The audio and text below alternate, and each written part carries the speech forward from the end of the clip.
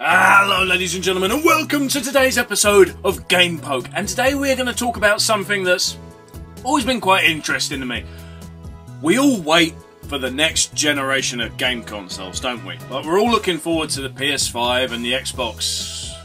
what are they going to call that? It's going to be another stupid name, isn't it?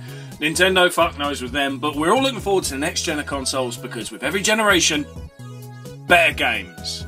Not completely, not every game is going to be better, but as a whole, pretty much, yeah. But the funny thing is, that transition from one console generation to the other isn't like, that's it, the last one's dead.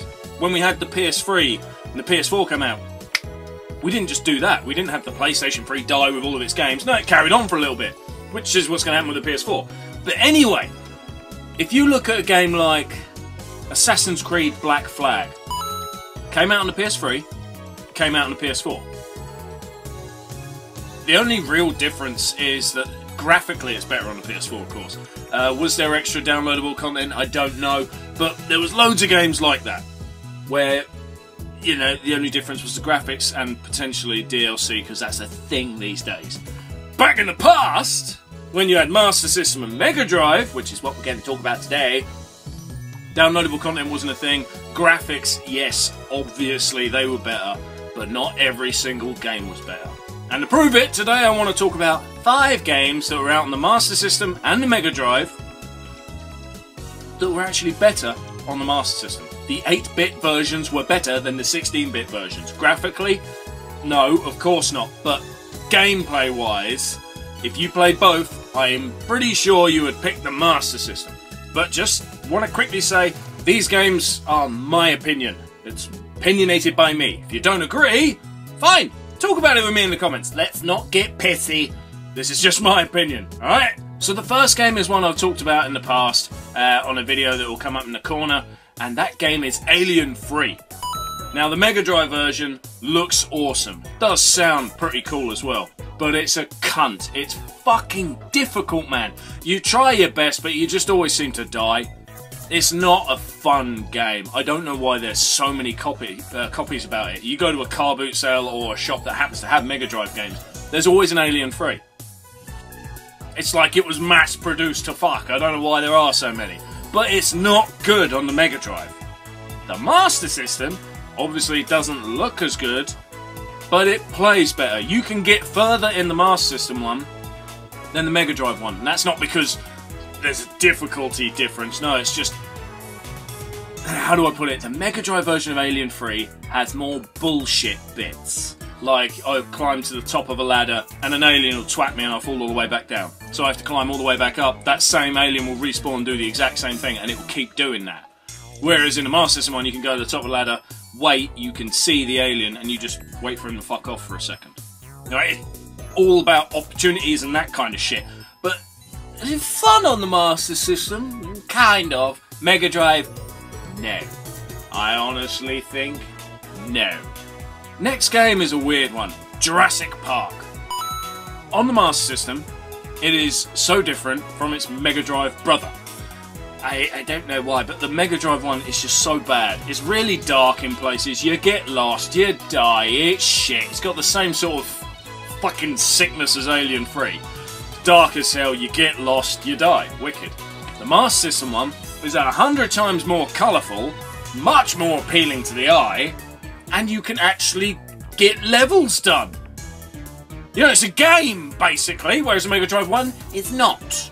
So it's quite simple, really. The Master System one is just superior.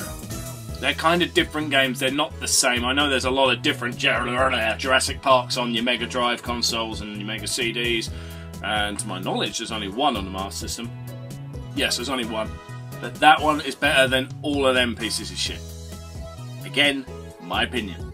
Next one I want to do is not like the others, where both games called Jurassic Park, both games called Alien 3. No, these games have different names, but they're the same sort of shit. And they don't really fit in, but I'm never going to get the chance to talk about it, so I'm just going to do it here. Right, Dragon Crystal is 1,000 times better than Fatal Labyrinth. Fatal Labyrinth, it's gone far more into the story side of things, which is good. It's good. Gameplay wise, it's shit. It's so bloody annoying. Everything's just crap. The whole hunger system seems to kill me all the fucking time. I really can't stand it. But Dragon Crystal is so much more simpler, and yet they got it right. Yeah, I know this shouldn't really be on this video because, again, Dragon Crystal, Fatal Labyrinth, not the same game, but everyone says Fatal Labyrinth is like the spiritual sequel or successor to Dragon Crystal, since there is no Dragon Crystal on the Megadrive. I just want to say I don't like Fatal Labyrinth. I don't understand why it gets praise and appears on all these compilations across Sega things and shit. It's not a good game. Dragon Crystal's awesome. Most people that play Dragon Crystal, again, are not as familiar with the Master System one as they are the Game Gear one. Game Gear one you can buy on your 3DS, so if you want to try it, and you want to try it on the cheap side, get that one. A lot easier than getting a Master System one. I think the Master System one's like 15 to 20 quid because it's a really good game. But the Game Gear downloadable one's obviously cheap as shit. I don't think it even breaks a fiver. Try Dragon Crystal. Stay away from Fatal Labyrinth. And now, the last two games are very controversial, and I'm sure a lot of you are going to shout at the screen, but fuck it. First one will be the lesser of the two, so piss you off. Taz-mania. Done a big video on that again. I grew up with Taz-mania on the Master System. It was one of the first ever games I ever had and ever played. Love it. It's so much fun. It's great for kids. It's a great kids game.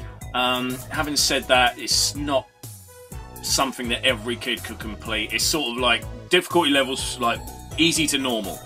It's not quite on a normal medium difficulty, but it's nearly there. It's nearly. Colourful, great music.